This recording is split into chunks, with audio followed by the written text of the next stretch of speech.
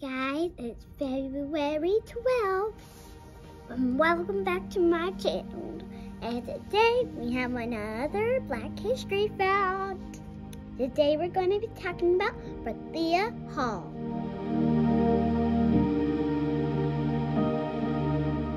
Let's get started. Prathia Hall is most prominently known as a key inspiration for Martin Luther King Jr.'s I Have a Dream speech. She was so much more, though. She was an outspoken civil rights activist and preacher. Taking a page from her father's book, Hall joined the Student Nonviolent Coordinating Committee, or SNCC, and enrolled as a student at Temple University.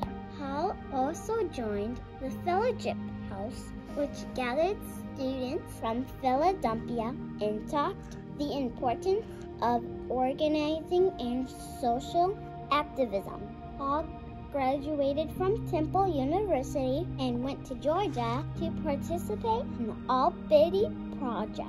She worked in voter registration drive, Freedom Rise, and countless other demonstrations.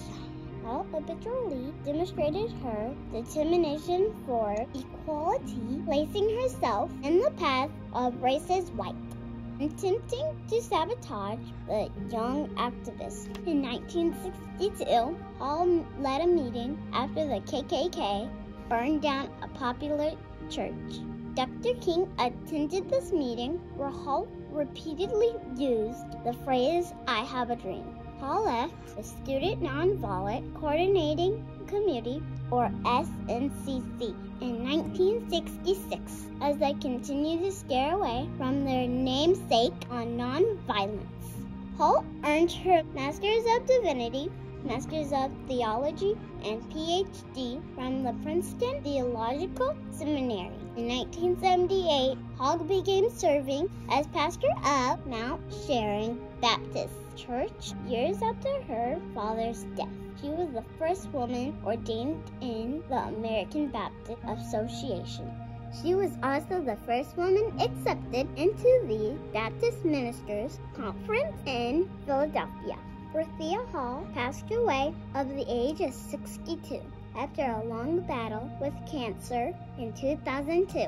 Thank you, Prathia Hall, for your contribution in Black history. Thank you for watching. Join me tomorrow for another Black History Fact. Bye.